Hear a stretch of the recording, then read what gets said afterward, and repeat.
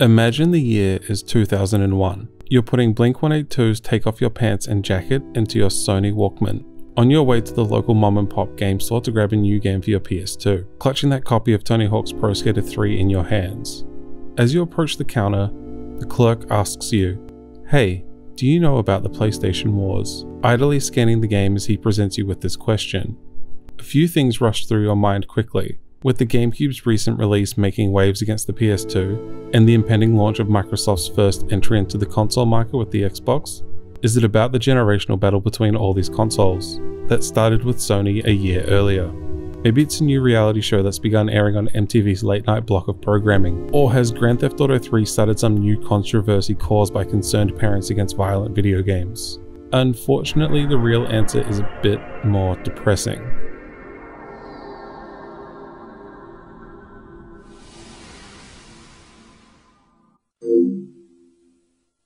Welcome back to The Ethics of Video Games, a series where I look at how games are made and the very real impact they have on the world. It's not the happiest series I make on my channel, but one I personally think is important to make to shed some light on the media we all love to consume. This time, I want to look at the history of conflict minerals and console manufacturing. More specifically, the history of the PlayStation War that ravaged the Democratic Republic of the Congo for over 2 decades. Before we get into that though, let's look at what goes into making a video game console, and why conflict minerals became such a seedy and swept under the rug staple of the industry. Video game consoles, and by extension a lot of electronics such as smartphones, personal computers, and even older hardwares like DVD players, all use a series of chips on or connected to a motherboard. Things like RAM, graphics integration, CPU cores, and so on, all soldered onto a circuit board to get things running as optimally as their designers would need or require of the technology of the time they're built. This is a massively oversimplified explanation because diving in deeper would require its own video. Gaming consoles are different to something like personal computers though, since they are very purpose-built for gaming. Even though the PlayStation 4 and Xbox One are designed to be all-purpose multimedia consoles for people's homes, their first and main implementation is gaming. All of these require specific metals like gold, copper, lead, nickel, beryllium, coltan, and much, much more. But today I want to look at that last metal I mentioned, coltan. Short for Colombo tantalites, it is a serious powerhouse of a metal. When it's refined to its usable form we see in electronics, known as tantalum, it is a uniquely heat-resistant metal that also conducts electricity very efficiently. The main use for it is in capacitors, components that store electrical charge. Seeing as most other metals will overheat and break down when storing electricity, you can see the desire for coltan in electronics. This is obviously very desirable for a lot of electronics manufacturers who would like to have their devices last a lot longer, or at least long enough for the next cycle of releases. Remember the $1 billion mistake Microsoft made with the Xbox 360 that was the red ring of death? While there's no official word from Microsoft themselves, some analysis has been made that has led people to believe the cause was a failure to dissipate heat properly, leading to serious and irreversible hardware damage. This is why minerals such as coltan are so important to electronics manufacturing. No one wants to repeat Microsoft's blunder that would have bankrupted almost any other company. This brings us to the question of the hour. Where is coltan obtained from? It's honestly hard to find the amount each country possesses due to conflicting information, but the main mining countries for the mineral are Australia, Brazil, Canada, and finally the Democratic Republic of the Congo. According to a BBC report in 2001, the DRC houses up to 80% of the world's supply underground. And in 2010, Joshua Coors wrote a report named Blood Mineral, citing their supply is around 64% of the world's reserve.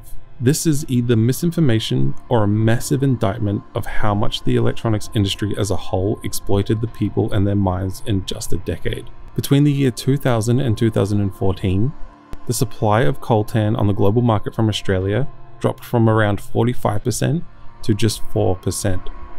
The drop in supply in Australia can be attributed to the rising cost of extraction and an unfavorable exchange rate, making mining in Australia less desirable than, say, that seen in the DRC. The supply from the DRC in that time rose from 12% in 2000 to a massive 50%. Extraction was, and still is, done by hand panning, sifting through dirt and rock to find precious coltan. Of course, this isn't the reason it was desirable to obtain the heat-resistant metal from the DRC. No, the reason is what was dubbed in 2008 as the PlayStation War. The decades-long conflict that devastated the Congo is the deadliest war since World War II, but also one of the lesser-known conflicts that absolutely ravaged the country, killing approximately 5 million people and destroying the lives of millions more Congolese people. Just feet beneath the soil walked on in East Congo are enough minerals from gold to coltan to keep the electronics and defense industries operating for decades. And they have. Local and foreign militia have constantly fought over control of these mines, and are the source of a lot of conflict within the DRC, and with their neighboring country Rwanda. Many of those working in the mines are children. Around 30% of Congolese children are taken from school to work slave labor in the mines.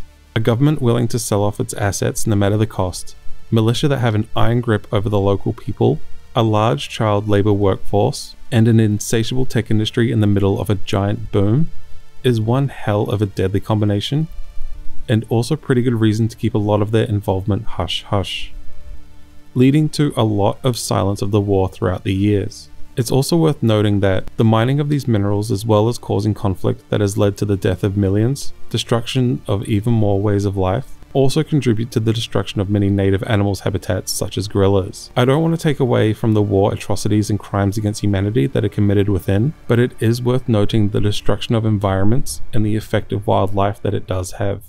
But why the PlayStation War? Where did this term come from? Finding the exact origins of the name isn't all that easy, considering if you search the words PlayStation and War on Google, you're met with a lot of God of War promotion. But in 2008, John Lasker wrote an article on TotalFreedom.org that stated, "Recently the conflict has been given another name, the PlayStation War." In 1998, the world demand for coltan was skyrocketing as household consumer electronics were becoming more and more desirable, raising the price from 45 USD a pound to its peak in 2001 of 275 USD per pound. According to Lasker's article, Sony's involvement and the market demand for the PlayStation 2 was becoming so high that their involvement is cited as a fairly significant contributor to the conflict over coltan mining and smelting within the DRC, hence the name. Video game manufacturing has a less than ideal history with conflict minerals. Conflict minerals in video game consoles are known as 3TG, consisting of tantalum, tin, tungsten, and gold, all obtainable from mines in war-torn countries. Each metal plays an important role in the production of consoles, so they're a necessity. It's just their acquisition that troubles a lot of the process. When countries known for their political unrest and militia groups fighting for control of the mines, it's easy to see how consoles and other electronics are funding these wars. Again though, why the PlayStation War and not the video game war? Like I stated in my hypothetical opener for this video, Xbox was gearing up for their first console, and Nintendo's console was on the horizon. Well, of that generation, Sony's PlayStation 2 was by far the most successful. In fact, it still is to this day the highest selling console of all time. Released in 2000 and pushing around 155 million units worldwide in its 13-year lifespan, around 3 million of those in its first year. For comparison, Microsoft's Xbox launched in 2001 had a total lifetime sales of around 24 million, 1.5 million of those by the end of its first year, while the GameCube had a very successful year one of 4.7 million compared to the others, although its lifetime units are the lowest of the trio at around 21 million. While those sales are undoubtedly impressive and certainly played a part in a decades-long conflict within the DRC and wars within other countries as well, it just didn't sit right with me when I learned it was dubbed the PlayStation War. When I started this video, it was originally going to be linking conflict minerals with console manufacturing, but the more I searched, the more I found links to Lasker's report and the nickname. At first I thought about how messed up the industry really must be, considering how the video game market is the fastest growing entertainment medium of them all by a fairly large margin. But that's just the thing. Back then, it was without a doubt growing, but nowhere near the rate that it is today. None of this was making all that much sense. So let's go back in time again, this time to the year 1998. The rise of the home console gaming market was concerning parents, with the rise of brutality in games like those seen in Mortal Kombat, Grand Theft Auto, and Doom. The home PC markets were ever increasing due to the accessibility of home internet lines through dial-up modems, Next, Too Close was the song of the year for some reason, dominating portable music players. Mobile phones were increasing in popularity as their availability became more widespread, and the VHS was going out of style in favor of something far higher in quality, the DVD. It was a very important turning point in home consumer electronics, and it was also the start of conflicts within the DRC. There's a very easy correlation to be made here. While countries like Brazil and Australia were leading the Coltan charge back then, as demand would increase over the years, that began to shift very quickly. As I said, the gaming console market was responsible for pushing millions of units containing 3TG minerals, but that doesn't paint the entire picture. Around this time, video games were seen as public enemy number one by concerned parents, and were like this years later when notorious lawyer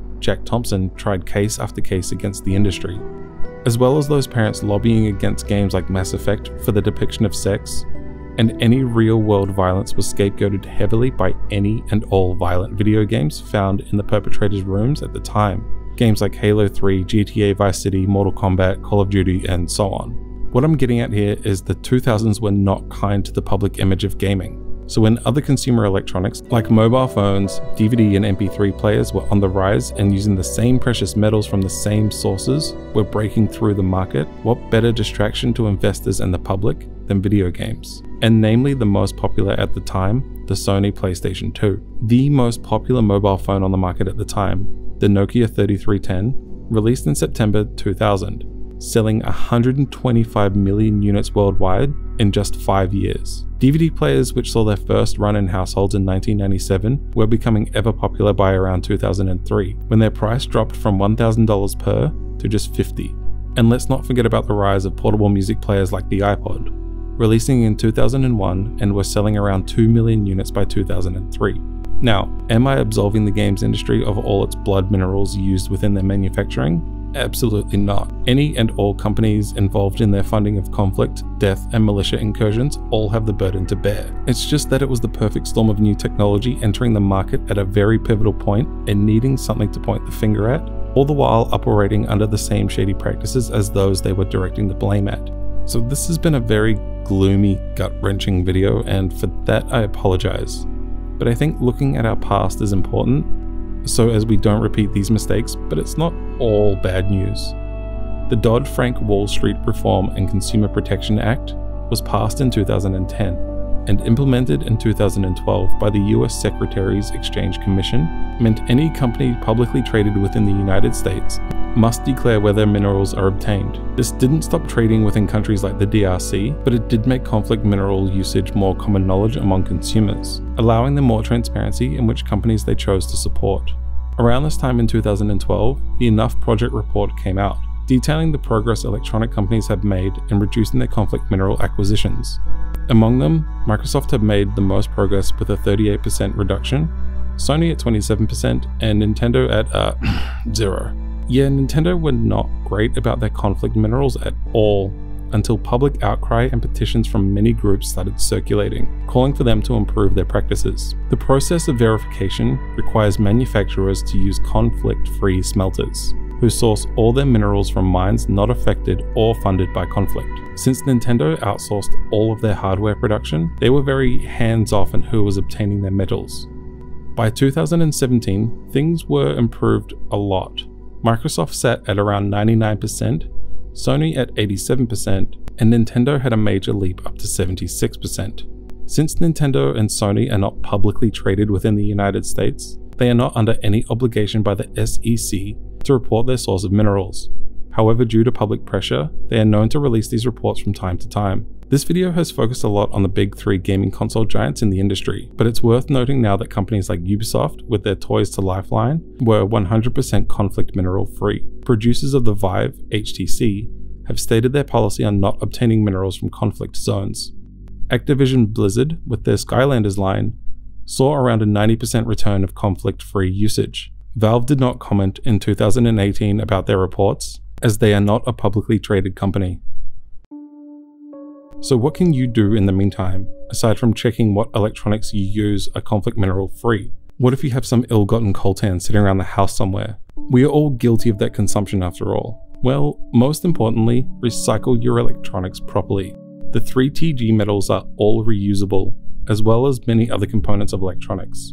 The more that are back in circulation, the less that are needed from war-torn countries. That said, the conditions within ethically run mines are also not the best. The tin mine in Kachuba was labeling their resource as conflict-free before officially being so in 2017 due to the increased demand of ethical consumption. A lot of mines can meet their ethical standards by just housing safe environments and being child slave labor free. Nothing is needed from the standpoint of funding militias, and with the costs of taxes, materials, and so on falling on the miners who are making around $30 a day, most workers are working at a loss even within these so-called ethical mines. It's an extremely messy situation, one that has no easy solution, especially not one that I could provide. Things aren't exactly perfect right now, but they are improving at the very least, and that is always a positive sign. With the Xbox Series X and PlayStation 5 on the near horizon, it'll be interesting to see how these two companies fare, and with Nintendo's ever increasing demand for the Switch, how they'll improve, as well as an increasing demand for ethically sourced consumer products.